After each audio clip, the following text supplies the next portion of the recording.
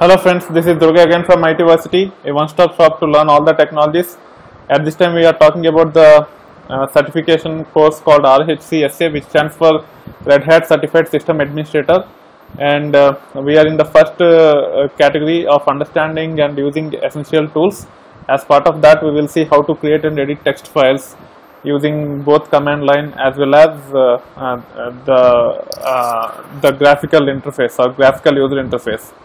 So first I logged into the virtual box using the user which I have used to set up this Red Hat 7, and here if you want to create the files using graphical user interface,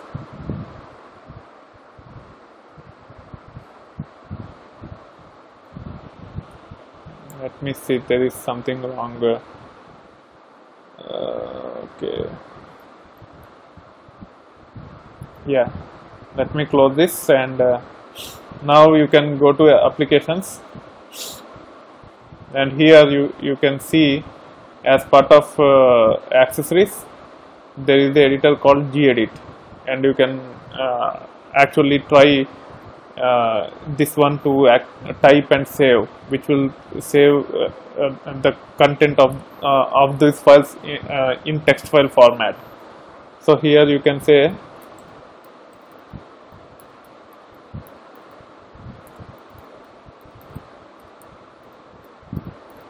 and then click on save. It will go to save as when you try to save it for the first time. You can choose the location. In this case I want to save it to my home directory, which is home ITversity. So this is my home directory, and here I just want to save it as alphabets.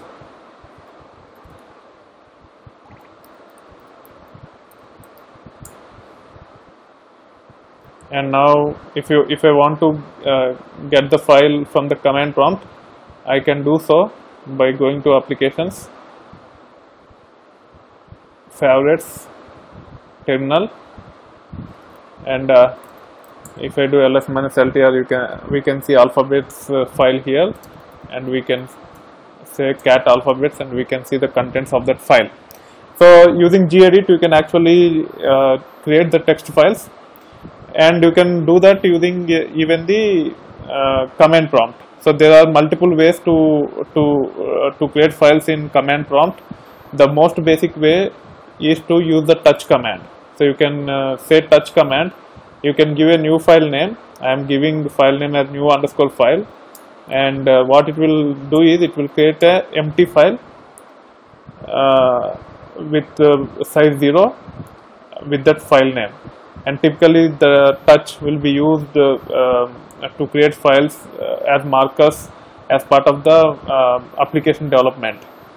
But touch is one way where you can use to actually create empty files, or you can update the metadata of the file. For example, in this case we have alphabets, which is created a couple of minutes back. If I do touch alphabets and hit enter and then ls -ltr, you can see that the timestamp is changed for that file.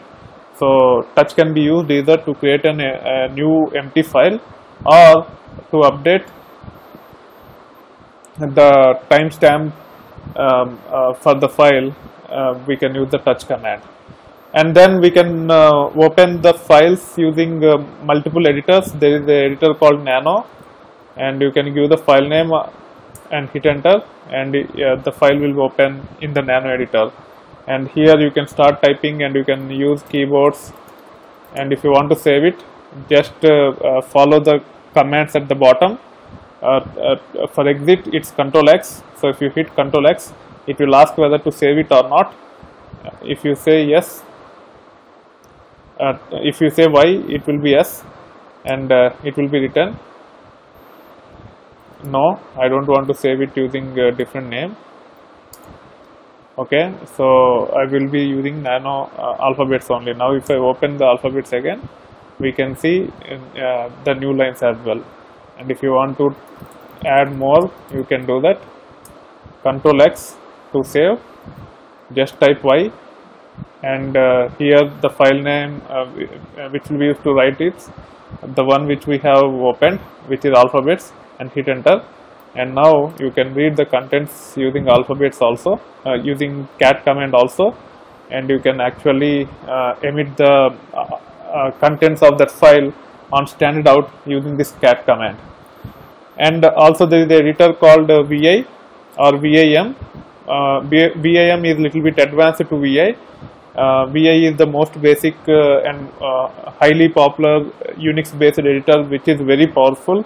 It has many features that can be done using command, using keyboard commands, and I will try to cover VI in detail as part of another video, but we can use either VI editor or VAM editor also to open and edit these files. So use VAM in this case, and here you have to use so there are two modes. One is command mode or escape mode, and the insert mode or append mode.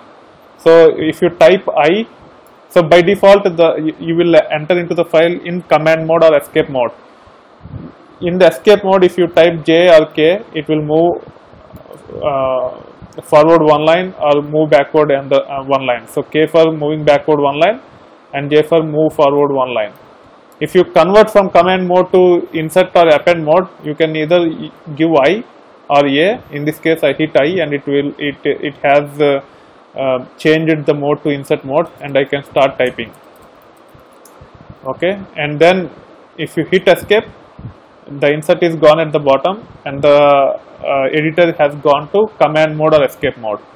And now we can give colon and WQ to write and quit and hit enter, and now you can say cat alphabets and hit enter. You can see new lines added when after opening the file with VAM editor and converting to insert mode. So the bottom line of this video is to primarily introduce different editors: the gedit using graphical user interface, the Nano Editor, VA editor and VAM editor to create the files or modify the files, and also use the touch command to create the empty files or update the metadata.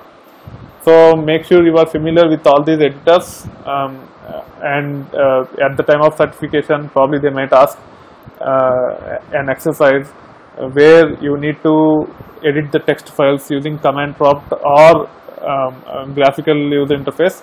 You should be familiar with at least one command line tool such as Nano or VI. No need to learn all of them. Nano, VI or VAM editor is fine. And also if they provide the graphical interface, make sure you have gedit or some other graphical interface tool to edit the files.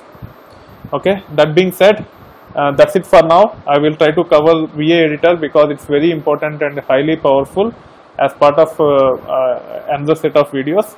For now, that is it as part of creating and editing the text files. That being said, I hope you are enjoying the content on the channel. If you like this video, please click on the like button. If you want to provide the feedback, please use the comment section of the video. And if you want to discuss further about certifications, please join my LinkedIn group called ITversity-certifications. And finally, if you are not subscribed to my channel yet, please do so. You will get to see a lot more content like this over time. Thank you. Bye.